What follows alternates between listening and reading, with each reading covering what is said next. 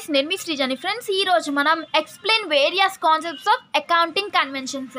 మనకి ఎన్ని types of conventions ఉన్నాయి, ఆ కన్వెన్షన్స్ గురించి నేను చెప్తాను. ఇప్పుడు గైస్, ఇంకా మీరు నా ఛానల్ని సబ్స్క్రైబ్ చేయకపోతే ప్లీజ్ సబ్స్క్రైబ్ చేయండి, లైక్ చేయండి, షేర్ చేయండి, ఓకేనా. నేను ప్రీవియస్గా 1.1, 1.2, 2.1లో ఎలాగైతే వీడియోస్ చేశానో, దాంట్లో ఎలా అయితే నేను పీడిఎఫ్ సేల్ చేస్తున్నానో అలాగే నేను 2.1, 2.2 కూడా సేల్ చేస్తున్నాను. కావాలి అన్న వాళ్ళు తీసుకోండి, ఓకేనా. నేను కింద డిస్క్రిప్షన్లో టెలిగ్రామ్ లింక్, ఇన్స్టాగ్రామ్ లింక్ ఇస్తున్నాను. దాంట్లో ఫాలో అయితే మీకు ఏ పీడిఎఫ్ కావాలో ఆ పీడిఎఫ్ పెడతాను. మీకు ఇంకా ప్లేలిస్ట్ కావాలంటే ఏ సబ్జెక్ట్ ప్లేలిస్ట్ కావాలో ఆ ప్లేలిస్ట్ నేను పెడతాను, ఓకేనా. చూడండి, ఇక్కడ కన్వెన్షన్స్ అంటే ఇక్కడ ఏమేమి కన్వెన్షన్, అకౌంటింగ్ కన్వెన్షన్స్, ఓకేనా.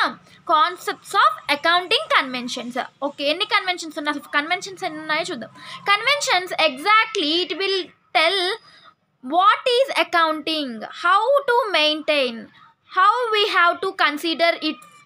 అసలుకి మనం ఈ కన్వెన్షన్స్ అనేవి అంటే అకౌంటింగ్ కన్వెన్షన్స్ అనేవి ఏం చెప్తాయంటే, అసలుకి అకౌంటింగ్ అంటే ఏంటిది, అకౌంట్ అనేదాన్ని మనం అసలుకి ఎలాగ మెయింటైన్ చేయాలి అనే దాని గురించి చెప్పిద్ది, ఓకేనా. ఈ కన్వెన్షన్స్ అనేవి మనకి 4 టైప్స్ ఉన్నాయి చూడండి.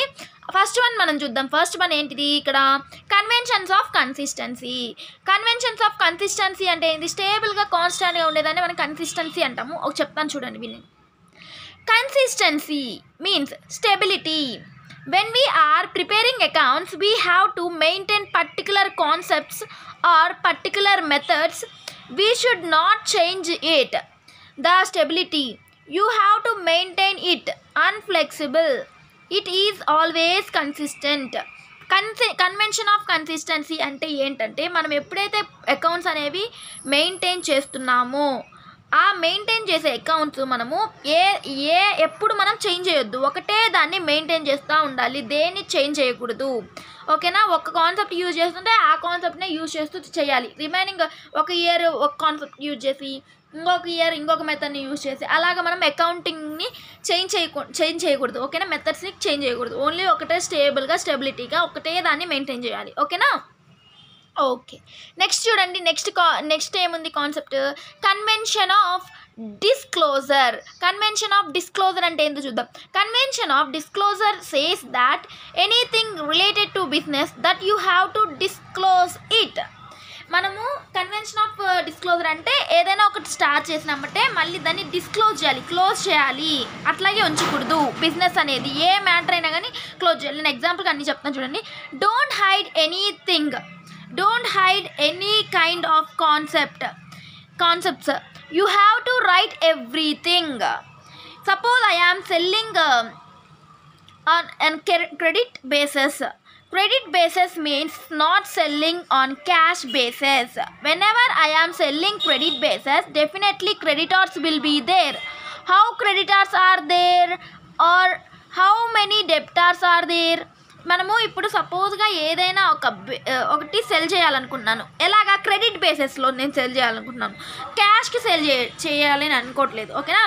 When ever I'm selling credit basis, నేను ఎప్పుడైతే క్రెడిట్ బేసిస్ని సెల్ చేస్తున్నానో అక్కడ మనకి క్రెడిటర్స్ అనేది పక్కా ఉంటారు, సప్లయర్స్ అనేది పక్కా ఉంటారు కదా. How creditors are there, how many debtors are there చూద్దాము. చూడండి, ఎంతమంది క్రెడిటర్స్ ఉంటారు, ఎంతమంది డెప్టార్స్ ఉంటారు చూద్దాం. So debtors you should mention here. Debtors ఎంతమంది ఉన్నారు అనేది మనం ఇక్కడ మెన్షన్ చేయాలి. When I am selling goods on credit basis, who are purchasing the goods, they are called creditors. ఎవరైతే పర్చేస్ చేస్తున్నారో వాళ్ళని ఏమంటాము, క్రెడిటర్స్ అంటాము. Out of debtors, some people may not paying the amount. కొంతమంది పే చేయరు కదా amount అనేది వాళ్ళు. For what they distributed goods, if they are not going to pay, that will be considered. మనము కొంతమంది ఉంటారు తీసుకొని మనీ పే చేయరు కదా, వాటిని కూడా మనం ఏం చేయాలి, దీంట్లో రాయాలి, ఓకేనా. కన్వెన్షన్ ఆఫ్ డిస్క్లోజర్లో క్లోజ్ చేయాలి, ఓకేనా. అట్లాగే ఉంచకూడదు, ఓకేనా. అర్థమైందా మీకు, ఇదేందో అర్థమైంది అనుకుంటున్నాను నేనైతే. నెక్స్ట్ ఇప్పుడు కన్వెన్షన్ ఆఫ్ డిస్క్లోజర్, క్లోజ్ చేయాలి, ఆ బిజినెస్ అనేది ఎక్కడుందో అక్కడ క్లోజ్ చేయాలి, అట్లాగే పెండింగ్స్ ఉండకూడదు, దీన్ని అంటాము. ఇప్పుడు నెక్స్ట్ చూద్దాం, convention of materiality. Convention of materiality అంటే ఏంటి చూద్దాం. ఇప్పుడు Convention of materiality says that you write the transactions which are related to the business only. Convention of materiality అంటే మనము ఏదైతే ట్రాన్సాక్షన్ చేస్తున్నామో ఆ ట్రాన్సాక్షన్నే మనం రాయాలి, బిజినెస్కి సంబంధించిన మెటీరియాలిటీనే రాయాలి. చూడండి, which are not related to business don't include unnecessary information into the accounts. అకౌంట్స్లో మనము బిజినెస్కి సంబంధించిన దాని గురించే రాయాలి, అవసరం లేని వాటి గురించి, బిజినెస్లో లేని వాటి గురించి రాయకూడదు. ఓకేనా? which are related to the present business, present organization, you write it. Don't overload the account with unnecessary information which is not required. business కి సంబంధించిన రాయాలి, మనకి బయట విషయాల గురించి రాయడం అవసరం లేదు, unnecessary information రాయడం అవసరం లేదు దీంట్లో. ఓకేనా? so that that is why it is says that convention of materiality, material related business only, consider it. Which is not required don't consider. మెటీరియల్స్కి సంబంధించిన బిజినెస్లో మెటీరియల్స్కి సంబంధించిన దాని గురించి రాయాలి, బయట వాటి గురించి కన్సిడర్ చేయకూడదు. నెక్స్ట్ కన్వెన్షన్ చూద్దాము. ఓకేనా? Convention of conservation. Convention of conservation says that go towards the profits and safe on profits. Always on save, you have to consider here what is required, what is not required, and how we are running organization. That is very much important. For safety point of view, here we will consider the transaction which are related to company only. That we won't be consider, we want to know only exactly profits purpose, what we can do, what we can consider, that we are going to consider it. Convention of conservation. మీకు ఇది చదివిన తర్వాత కొంచెమైనా idea వచ్చి ఉంటుంది. Convention of conservation అంటే మనం only profits ఇంకా సేఫ్టీ దాంట్లోనే వెళ్ళాలి, సేఫ్టీగానే మనం వెళ్ళాలి. మనకి ఏదైతే మనకి రిక్వైర్ అయిద్దో దాన్నే చూడాలి. ఓకేనా? మనకి ఆర్గనైజేషన్కి ఏదైతే సంబంధించిందో, ఏదైతే ఇంపార్టెంట్ ఉందో దాన్నే చూడాలి. మనం సేఫ్టీ పాయింట్ ఆఫ్ వ్యూలోనే ఉండాలి. మనం ఇక్కడ ఏం కన్సిడర్ చేస్తాము?